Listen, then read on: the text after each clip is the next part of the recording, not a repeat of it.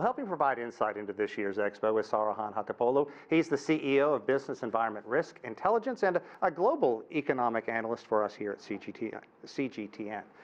Let's talk about the headlines from the Shanghai Expo so far. China's saying it's going to push for more openness. Let's talk about that. What does it mean?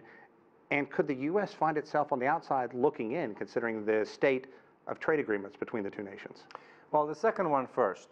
Yes, the answer is yes for that, because this symposium is the second one that's back-to-back now, and it's a sign that China realizes, we knew China realized, but also other countries realized that Chinese economy actually is switching now from one based on investment economy to one that's based on consumption. There's about 120 million people in China that has 20,000 and more in income.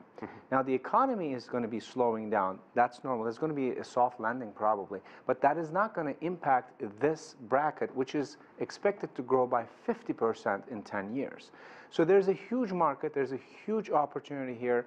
Other countries are seeing it. There are bilateral deals being made at the same time. So yes, I think the U.S. is right now, with the politics of it, is in a situation where these opportunities look like they're going to be missed. You know, you talked about it, but a middle class that's hundreds of millions, more than the population of the United States. I believe the figures I saw said that last year China spent about $115 billion on luxury goods. This year it's expected to be about $170 billion.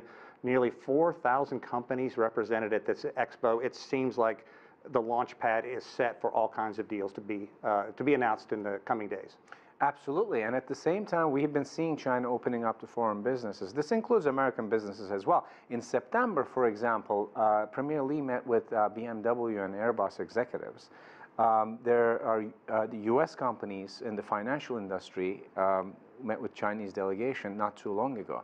So it is all about opening up, but the issue here is that is at odds with the U.S. government, is that the government here wants China to open up at its own pace. The pace of the United States.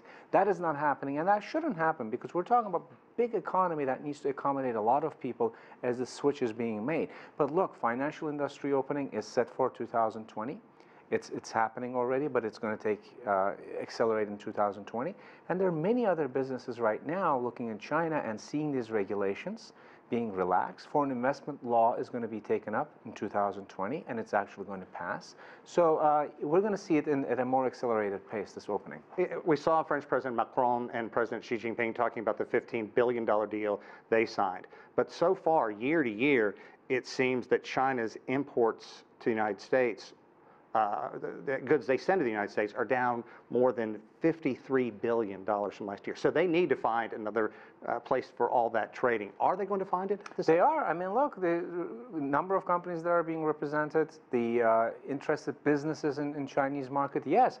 Maybe it's not going to make up the number that is being lost by the U.S. situation, but it's probably going to even it up. So it is, to me, when I look at the numbers, I'm seeing, well, you know, this trade war actually is not going to cost China that much. I was at a conference last week on China in the United States. Not a single federal government official was there, but state governors were there, several of them.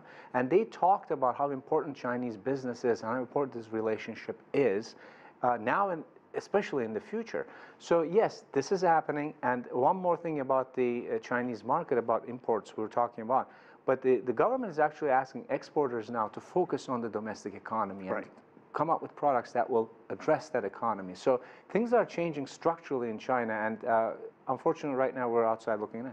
And Saruhan, a topic for another time, the U.S. has only dropped about $15 billion in its trade to China, but percentage-wise it's a lot more, but we'll deal with that later. Saruhan, thanks very much.